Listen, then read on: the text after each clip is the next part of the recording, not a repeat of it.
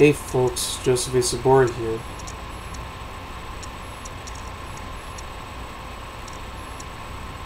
Yes, I saw the movie. I didn't want to. I didn't want to waste my time with it, but I did. I saw it for free. There you go. Teenage Mutant Ninja Turtles Out of the Shadows. Yeah. Out of the gutter. Out of my fucking ass. This is another example why this movie doesn't need a sequel. And why does it get a sequel? Because the last one, the 2014 version, made money. Yep, it was produced by Michael Bay, directed by Jonathan Liebesman, who gave us all these shitty movies in his shitty career. But this time, it's directed by one director who just gave us Earth to Echo. Yeah, remember that movie? A movie that's a found footage family film that borrows elements from E.T., Super 8, and every single sci-fi film we had.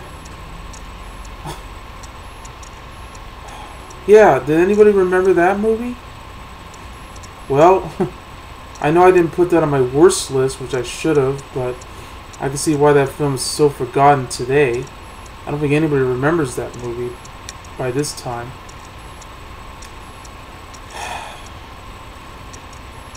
But I guess the only good thing about this movie, and I hate to say this, was that at least we got the villains Krang along with Bebop and Rocksteady.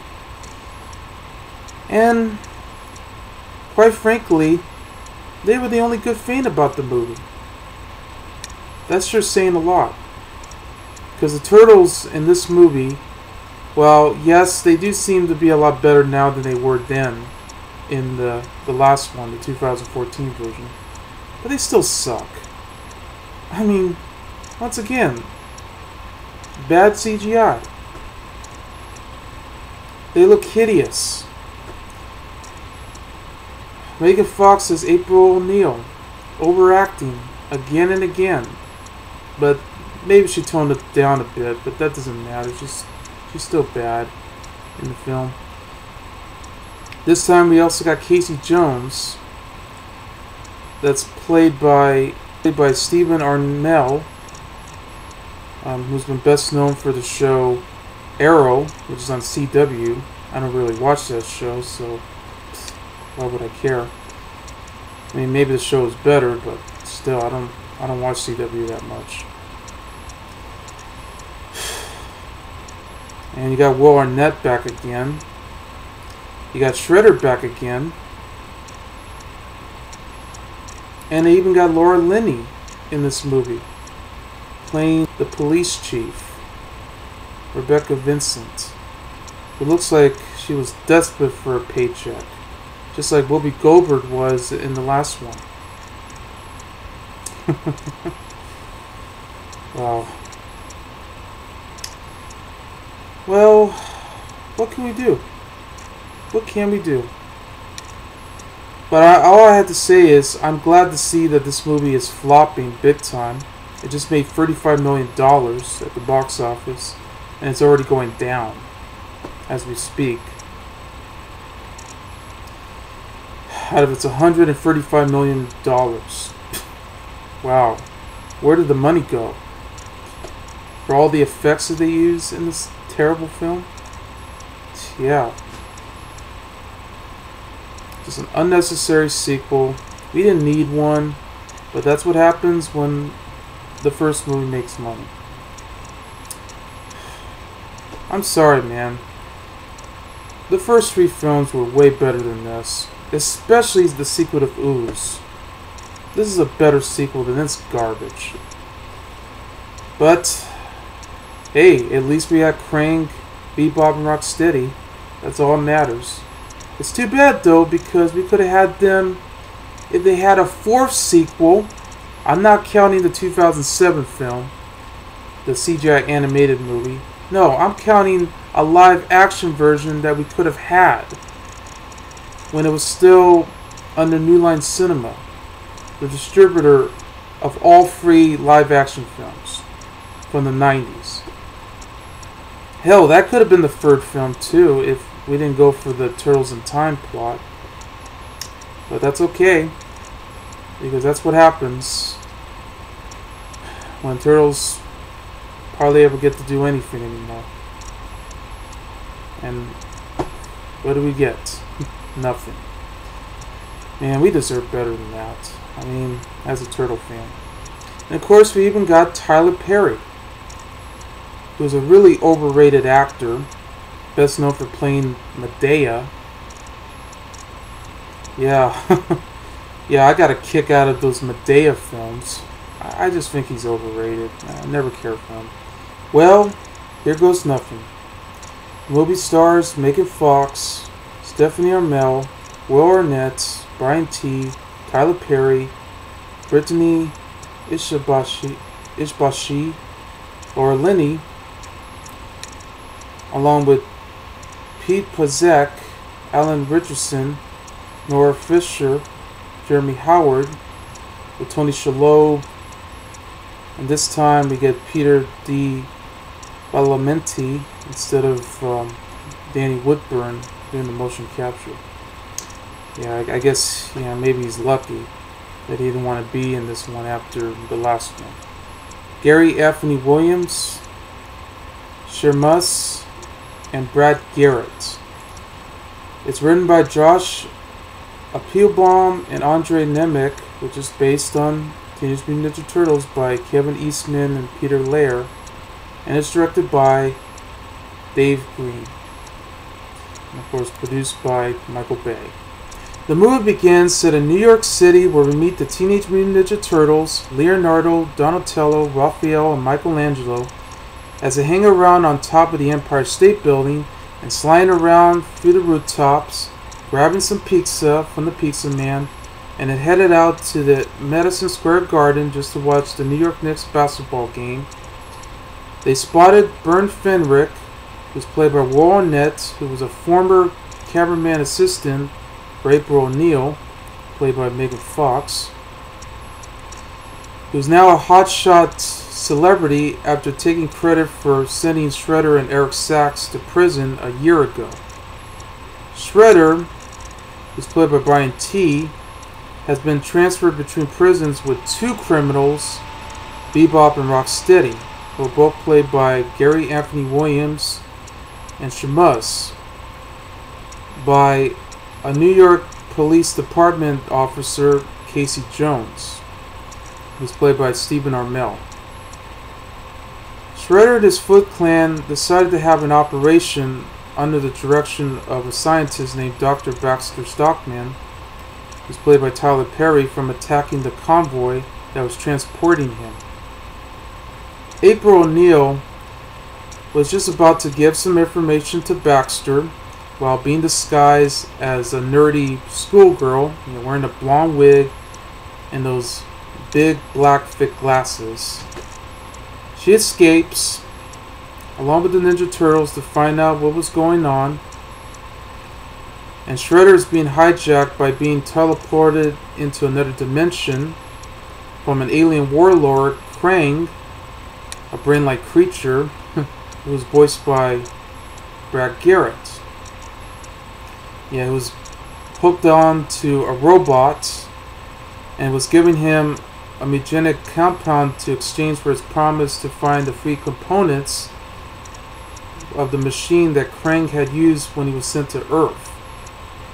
It would open a portal to find his dimensions, but he knows that Shredder and Stockman have the first piece, which they'll be able to find all the other pieces that's being headed out between the museum and any location in order to become the ship that he's going to control. Anyway, Shredder decided to take Bebop and Rocksteady and had Baxter to use Krang's mutagen to transform them into powerful mutant animals, a rhinoceros and a wall hog. April witnessed the transformation and decided to steal the mutagens and escape, before being pursued by the Foot Clan, where Casey, and trying to look for Bebop and Rocksteady, had rescued April by wearing his hockey gear. Yeah, the hockey mask. Yeah, along with his puck and his hockey stick, to stop all the Foot Clans, just as the Ninja Turtles had arrived to the rescue. So they went inside to the sewer, yeah, where Master Splinter is at, just when they were about to be taken into police custody. Donatello had discovered the mutagens that can turn the turtles into humans, which definitely will affect their normal lives above ground. Leonardo refuses and insisted on keeping a secret from the others, just as Michelangelo had overheard the conversation and told Raphael that made him completely enraged and had a fight with Leonardo about this. I almost felt like this was deja vu over again with Leonardo and Raphael fighting with each other, just like in the movie, the 2007 CGI animated film TMNT. Wow. I'm already having bad memories about that movie too, just as I'm reviewing this. Anyway, Raphael decided to use Michelangelo, April, Casey, and Byrne to break into the NYPD police headquarters just to recover the mutagens that they took. But meanwhile, in the National Museum, Shredder decided to go with Bebop and Rocksteady to steal the second piece before Leonardo and Donatello had arrived. Byrne decided to distract the police while April and Casey had came to retrieve the mutagens just when the Foot Clan had arrived to go after. So they all escaped while April and Casey are arrested. Police also sees the TGRI's camera that shows that April actually stole it, which I know this, which apparently that never did happen, as she discovered it. Of course, they had to hire Vern to go after, decided to go all the way to the TGRI building to discover that there was a hidden camera that's underneath the clock. Yeah, because he had a hard time trying to take the camera out of there. Yeah, trying to rip it off all the way through the walls that connects all the wires inside, and then he found out that on the bottom, yep, there is a device where he can try to take the USB out of there.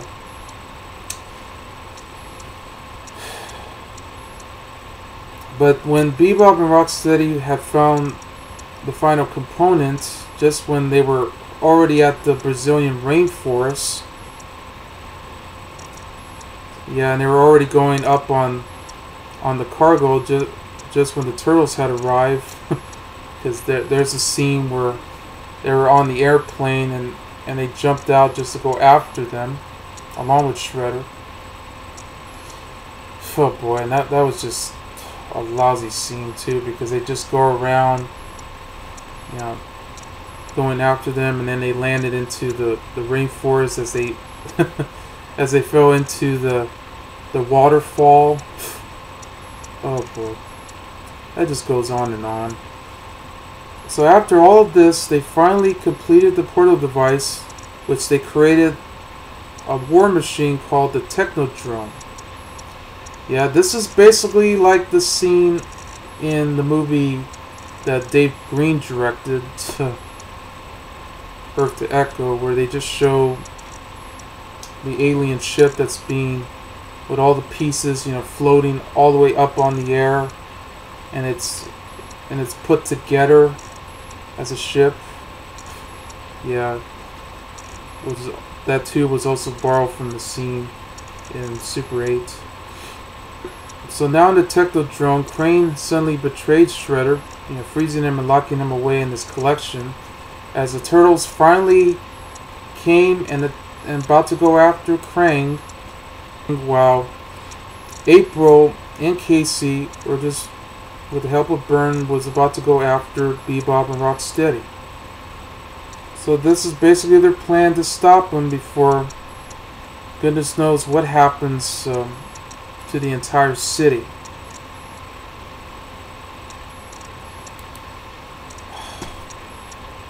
I'm not going to talk more about this because this movie just sucks. Just as bad as the last one. Only saving grace for this piece of shit were Bebop, Rocksteady, and Krang, even though they were done in really bad CGI. But at least, you know, they were the only good thing about this damn movie. Splinter isn't getting enough screen time in the movie, other than some scenes with the Turtles, you know, just telling them what happens next, and trying, you know, just giving them advice and all that. But there was a scene where he did actually tackle Casey Jones inside their home. Yeah, that's one of Mikey's pranks. So, so I gotta admit, it was kind of funny. Wow. It's funny how I even did laugh at some scenes, but not too many. And I know Shredder was there, just basically trying to get their revenge, and they're just working for Bebop and Rocksteady, just getting their advice and all that to connect the Technodrome that Krang created. You know, nothing much. And the Turtles themselves, well, still coming up with these stupid jokes and all this other stuff. I mean, at least they tend to be a little better now than they were then. But that doesn't say much because it's just ridiculous. April O'Neil, you know, played by Megan Fox, of course, is, well, at least she's not overacting as much like she did in the last one, but, yeah, she was just there. Nothing much. Just there for eye candy. Arnett, just being what he is, you know, just being a hot shot, as usual. Casey Jones is played by Stephen Armell. I know. I mean, he's pretty much acting like, basically, like the actor Chris O'Donnell in the Batman movies that Schumacher directed. And he seems like he's just enjoying himself, you know, playing Casey Jones, and he just didn't do it for me. I mean, if you ask me, I'd rather stick to Alias Cateas as Casey Jones, because basically he was just an ordinary guy. You know, we never want to find out about his background story. I mean, he's just a guy, you know, dressed up with a hockey mask and his gear, you know, just messing around. Because I know in the 1990 version, you know, he was messing around with Raphael. Yeah, they even called them Friday the 13th. Jason Voorhees. Yeah, there was a joke that they threw in that they called Steve Armell's Casey Jones. I'm sticking to Alias Cateas. He was a better Casey Jones. So, he was just there, just going after Bebop and Rocksteady. Nothing much. Nothing more. Yeah, just boring. Laura Linney, like I said, is wasted. You know, she's just basically going around yelling as a police chief, you know, just having to deal with what's going on over there, and she did nothing for me, and it's sad because she's a very talented actress. She's been in better films in her career. I mean, after all, she was in The Truman Show, and I know she was in The Congo, which was a guilty pleasure of mine. Didn't mind that film. But she's been in better films than this garbage.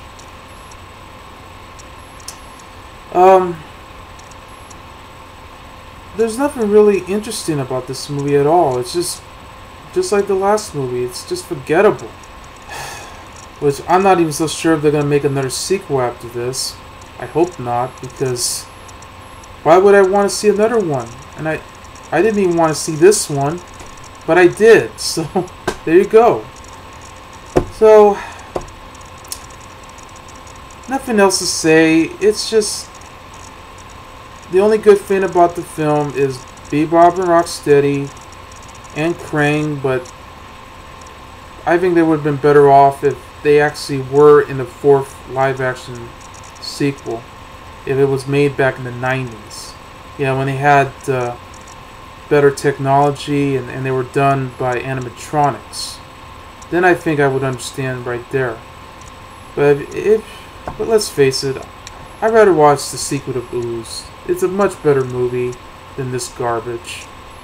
And speaking of which, though, you know, in the second movie, The Secret of Ooze, where they actually had Vanilla Ice in a cameo? Well, guess what? This movie also had the song Ice Ice Baby included. In that one scene where Casey Jones went inside the bar, just trying to find where Bebop and Rocksteady is, because they actually hang around at the bar, just trying to tell the bartender where they are. And he just took out the CD that he found in the jukebox and just throw it. There you go. Yeah, they had a lot of songs in that soundtrack, which there's a mix of 90s stuff too, but it just doesn't work for this.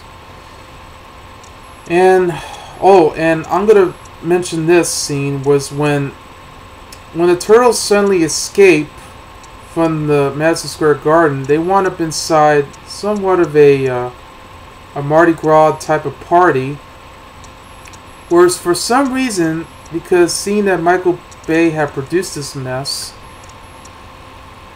they showed a scene with a guy wearing a bumblebee suit. Unbelievable. Yeah.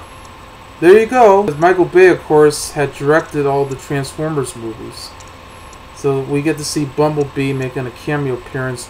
Basically just a guy wearing his costume of Bumblebee. There were some crazy scenes in the movie, such as when Mikey had dropped the pizza all the way down and the basketball player had slipped off with that one slice of pizza getting stuck under his shoe. And then there's another one, as you saw in the trailer, was when the turtles had jumped off of the plane, with Raphael jumping off last, and he landed onto the front of the plane, yeah, with the pilots, and he got stuck onto the windshield. Wow. Unbelievable. But like I said, it's forgettable, just like the last one. I'm just amazed that Dave Green from Earth to Echo would direct this mess after his totally forgettable E.T. knockoff, his E.T. wannabe, with a mix of Super 8 and all the rest. Yeah.